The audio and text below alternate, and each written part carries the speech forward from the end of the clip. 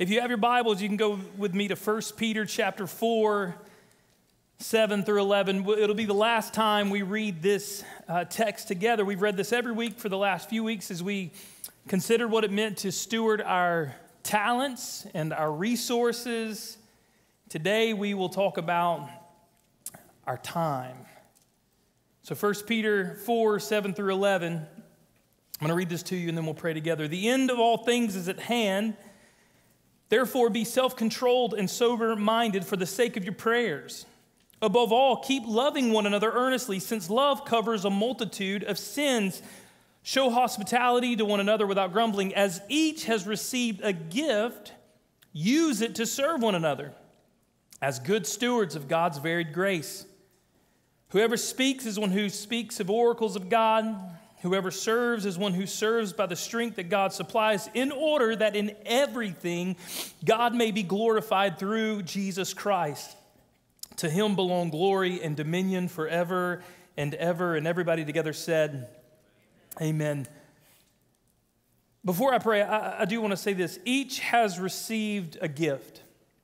This morning, as we dig into the idea, the subject, the research, if you will, of time, this is a gift we have all received. And we're going to discover this morning, or at least evaluate, how we're using that gift. Let's pray and we'll dive in. Father, you are the greatest of all time. There's none like you. There's never been any like you, and there will never be any like you. You are infinitely better than anything we could experience on this planet. So God, I pray this morning as we spend a few minutes looking at your word, discovering, God, your heart in the text through the power of your Holy Spirit, I pray that you would wake us up to the truth. God, Lord, that we would see how great a gift time is. Lord, how every breath, Lord, is mercy from your throne room. God, Lord, that you own it all, you have it all, and all glory belongs to you. Help us this morning, Jesus. Open our eyes to see, our ears to hear, and our hearts to receive all that you have for us. In Jesus' name, amen and amen. Time is a unique topic. It's something that we don't think about, but we think about, right? I mean, think about this with me for a minute. We don't think that we're thinking about time. We're just always thinking about time, right? I don't wake up saying I got to think about time, but I wake up thinking about what? What do you ask somebody all the time? Hey, what? Right? We're always thinking about time. So after spending a great deal of time this week thinking about time, I contend that we are living in the middle of a time crisis because we spend it as if we are rich in it, but most of us have no idea how low the accounts really are. I want to give you some numbers and then we'll dive into some scripture. The average American spends 2.5 hours a day on, guess it, social media. You got it. That's 864 hours a year. That comes out to 36 days of your year spent on social media. The average American works 8 days, some many more, or 8 hours a day. That's about 2,080 hours a year. It's 86 days of your year spent working, 24-hour periods. The average American sleeps for 122 days a year. If you add all your time up, they're clearly not parents of young children. And then check this out. The average American, and I rounded down on this one, but the average American spends 4 hours a day in front of a television or Netflix or the news. And that comes out to about 50 days a year spent on television. Now check this out. This is alarming. The average American spends about an hour and 15 minutes a day on a hobby, which comes out to about 15 days. The average American spends 37 minutes a day of intentional quality time with their family. The average Christian in America, according to Crossway Research, which polled 14,000 people that were professing believers, they said on average, most people spend 10 minutes a day praying and 30 minutes a day reading their Bible. I share this because I believe now more than ever we should be challenged to think biblically and carefully about our time and our stewardship of time. It was alarming to me to consider how much time we have and how much time we might be wasting. So I'm going to give you 4 points. Be really clear about this morning. I'm going to give you 4 points and then 3 more points. So we're going to go 1 through 4 and then 1 through 3. Everybody got it? Awesome. Point number 1 this morning. Time belongs to the Lord and not to us. Psalm 139:16 says, "Your eyes saw my unformed substance. In your book were written every one of them, the days that were formed for me, when as yet there was none of them." Hear me say this morning. Our time belongs to the Lord. It's His. He superintends over us, and over time, He gifts us the time that we have, and you and I have been given time as a gift. God established it from the very beginning. He set the sun in orbit, the moon in orbit, the planets in orbit. He allowed us to have a measure of time. It belongs to God. And here was what was most alarming to me. As much time as we have been gifted, and I'm so guilty of that, I recognize how little time I spend with Him. It all belongs to Him. Every moment, every breath, every waking hour belongs to the Lord. I was challenged this week to consider in my own heart, my own life, of all the time gifted to me, how much do I gift back to Him as an offering?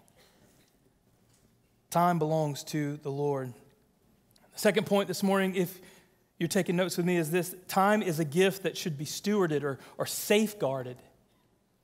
Time is a gift that should be stewarded. There's a great parable in Matthew 25:14 through 25, and if you're churched at all, you've heard this many times. But the master comes and he gives his servant, one he gives 5 talents, one he gives 2 talents, one he gives 1 talent. And the servant that had 5 talents, he hurries about and he invests the money, he invests the talents, and he produces a return. The one with 2 talents, he invests it, he uses it wisely, and he returns to the master a great return. And the one that had very little, he just kind of tucked it away, thinking and knowing the master was a harsh master. When I was reading that parable this week and even thinking about it, I've always thought of the gifts there in terms of financial resources or talents that I should be wielding for the glory of God. But I recognize that this is true of time. That every one of us in this week, some of you in this room, you have been given 5, and you will live to be, that 95, 100-year-old person that can say whatever you want to say, and people just be like, well, they're 95, what are you going to do, right? Like some of you are going to have that great gift to be that person. My nanny was that person. She was 87 years old, and she would tell you whatever she wanted to tell you, and everybody would just smile and say, yep. Some of you will be given 2,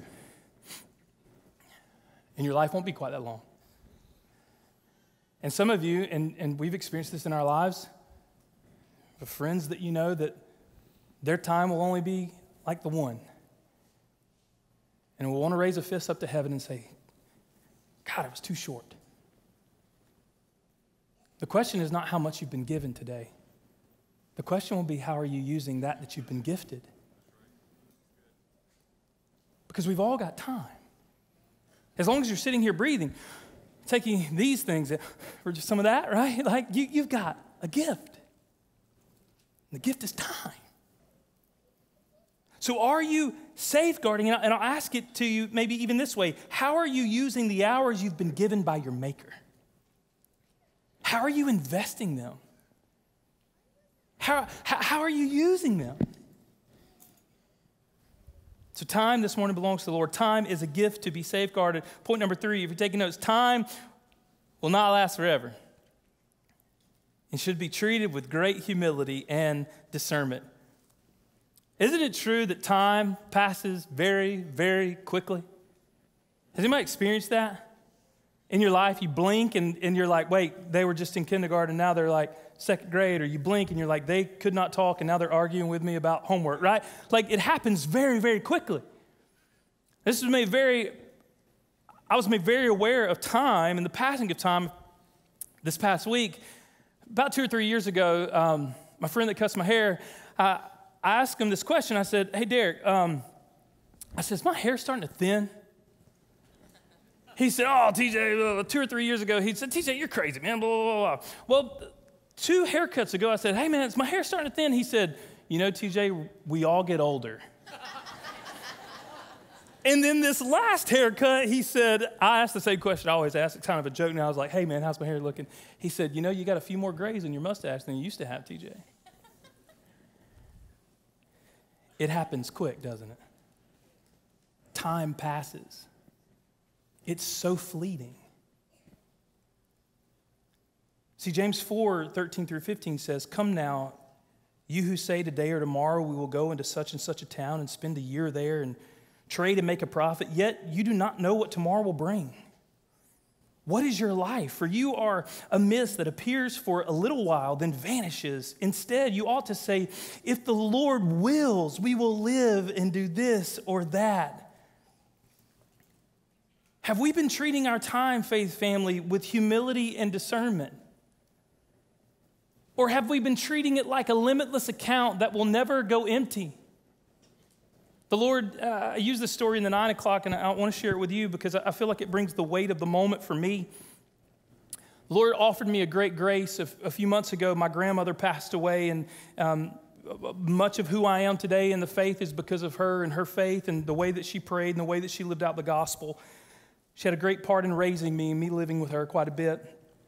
And 2 months ago, just over 2 months ago, she passed away, and the Saturday before she passed away, I had not been able to be with her for a little while, and I had an opportunity to sit with her, and I told Tay, I said, I really feel like I need to go. I said, I just feel like, I said this out loud, I said, I feel like something's going to happen. So I just need to go and sit with her. I just need to be with her. And so I sat with her, and I just kind of rubbed her hair, and I told her I loved her. I told her how beautiful she was, and she slid me a $50 bill. She did. I was like, Mima, I'm doing all right. She was like, you take this now. The Lord told me to give it to you. I was like, fair enough. And so I got home from that lunch with her and that gifted moment, and Tay and I started having a conversation about Mima, and I said, listen, this year I really want to take her somewhere. So we got to take her somewhere. We got to plan something. We got to spend some time with her. We got to take Mima somewhere. Today or tomorrow, we will go into such and such a town and spend a year. We'll do so-and-so. We'll call so-and-so. We'll text so-and-so. We'll go have lunch with so-and-so. Yet you do not know what tomorrow will bring. What is your life? For you are a mist that appears for a little time, then vanishes. Instead, you ought to say, if the Lord wills, we will live and do this or that.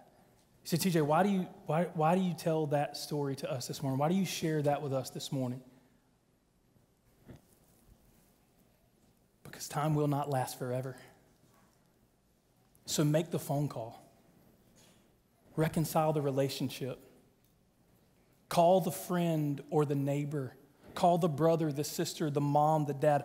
Offer forgiveness that you're withholding. Time will not last forever.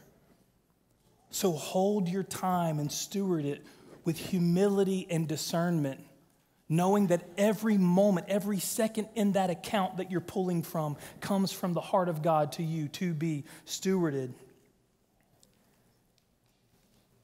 The last point before we get to our next 3 points is this morning, so take this down.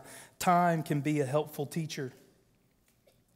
Psalm 90:12 says it like this, so teach us to number our days, that we may get a heart of wisdom. I love the way Reggie Joiner says this, when you see how much time you have left, you tend to do more with the time you have now. Allow time to be a teacher. Time taught me a great lesson. Spending an hour with my grandmother and then her being gone, seeing Jesus face to face 7 days later taught me that time is precious, that time is fleeting. It educated me on how I want to live and spend my time. So let it teach you this morning. And if all these things are true, if we believe this morning that time belongs to God, that it's a gift from him, it will not last forever, and God is using it to teach us something. What then should we do with time? That's the great question, right? What then do I do with my time? I'm going to give you 3 things really quickly. 3 ways you can use your time for the glory of God. And after these 3, use it however you want. But I'm going to give you 3 things from the scripture that I see as a way we can use our time for the glory of God. Ephesians 5:15-16 says it like this: look carefully then how you walk, not as unwise but as wise, making the best use of the time because the days are evil. Point number 1 of our last 3 points. Here we go. Invest in your personal relationship with Jesus. You want to be gifted a way or think of a way that you can spend your time that cannot be taken from you and will not be wasted? Invest time in your personal relationship with Jesus. Pray, read the word, and share the gospel. There's 3 ways right there that we can invest our time that can't be taken from us, time that can be invested in eternal good. We can invest in prayer, reading the word, and sharing the gospel. And according to the stats we read together earlier, we could all use a little more prayer in our lives. We could all use a little more time in the word. 1 Thessalonians 5:16-18 says, rejoice always, pray without ceasing, give thanks in all circumstances, for this is the will of God in Christ Jesus for you. So pray. Spend time praying.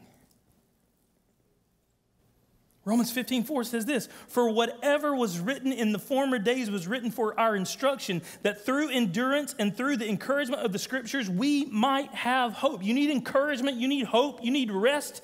Spend time in the word. That time cannot be taken from you.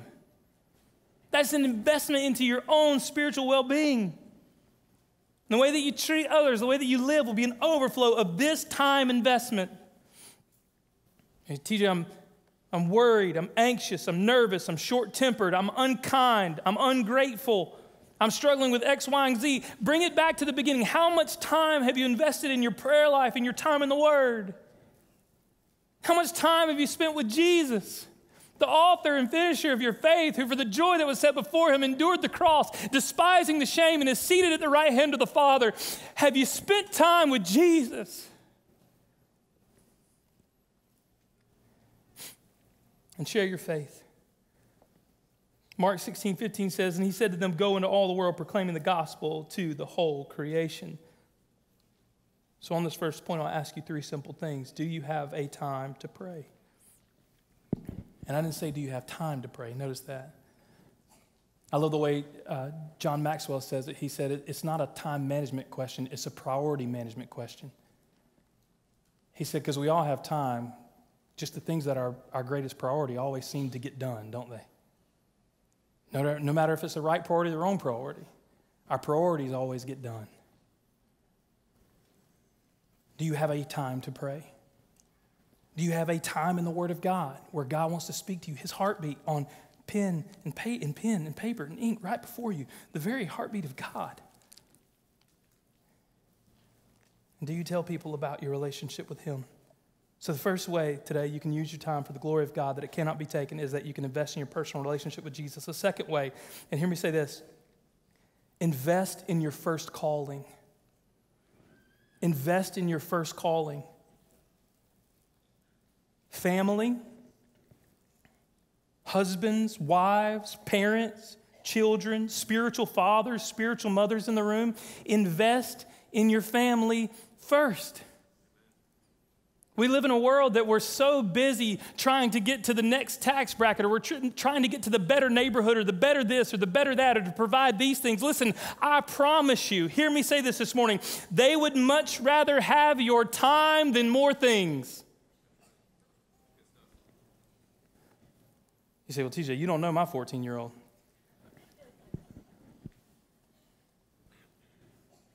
A 14-year-old doesn't know they want your time more than things. But you have to show up anyways. And when they are old, when they are a dad themselves, or a mom themselves, they will know the great value of time. Ephesians 5 says, wives, submit to your husbands So husband is the head of the wife as Christ is the head of the church. And then goes on to say, husbands, love your wife like Christ loves the church, so much so that he laid down his life for her. Husbands and wives, don't abandon each other in the hustle and bustle of life. In the middle of the parenting and chasing the kids and dropping them off at practice and getting all their lunches done, like, don't abandon your first calling, husband. Don't abandon your first calling, wife. We live in a world where right now we're looking at like 57% of marriages are ending in divorce. There's a whole host of reasons, but so oftentimes the husband or the wife can be so involved in their work, and the husband or the wife can be so involved in the children that they're busy managing money and managing these little lives. And then when the little lives are gone and there's plenty of money, they don't know what to do with each other. Don't abandon your first calling. Bro, you are called to her. Sister, you are called to him.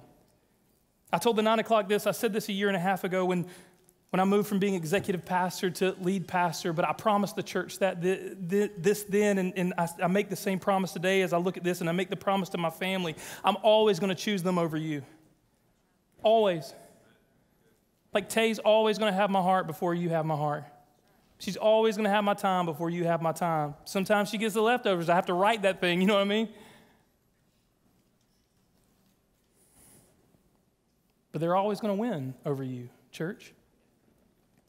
Dad, mom, I hope the world around you knows that your wife, your husband, your kids are always going to win over whatever else the world has to offer you.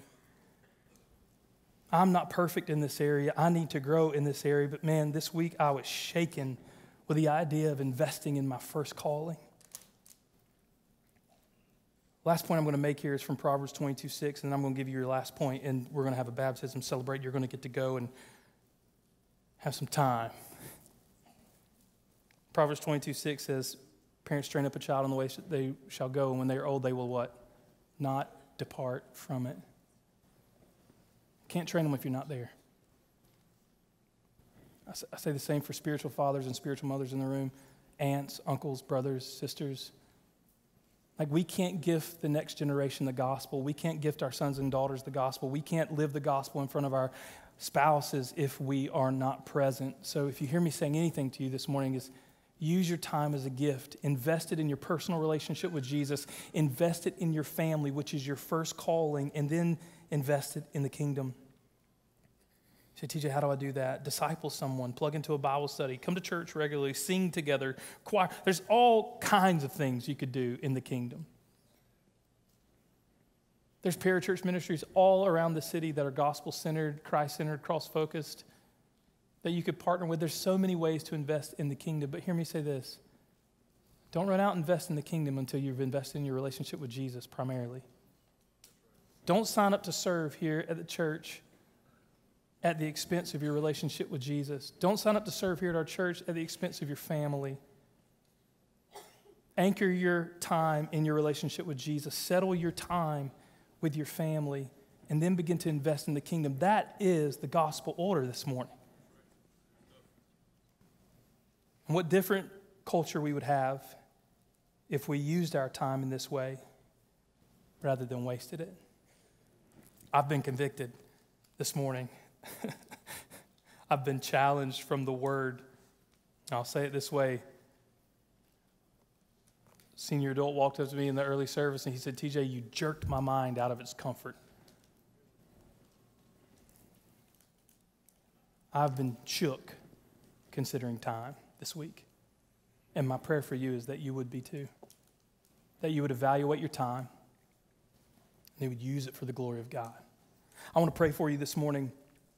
And then we're going to have Rayleigh is going to come and she's going to be baptized. Her grandfather's going to come and baptize her this morning. And y'all can go ahead and make your way up here. I'm going to pray for us, and then we're going to celebrate this baptism.